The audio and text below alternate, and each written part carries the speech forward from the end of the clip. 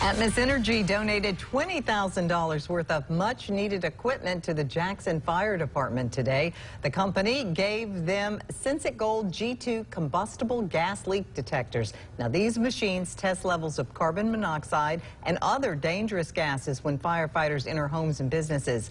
Fire Chief Willie Owen says the equipment they had was outdated and unreliable, but the department couldn't afford to buy what they needed, and that's when Atmos decided to step up and pay for the new detectors. Contribution that's aimed at public safety, and ultimately the beneficiaries are going to be the people of Jackson, and we want our customers, the public, to know that they've got a fire department using the state-of-the-art equipment. Like I said, it's the top of the line, and it's supposed to be a lot better than what we had. And so I think it's going to be a big game changer. I think it's going to be a lot of training needed. And equipment we can go out for ourselves and detect gas or whatever needs to be done, and to make the citizens feel safe. You know, Atmos used to have to come out behind us after we go out.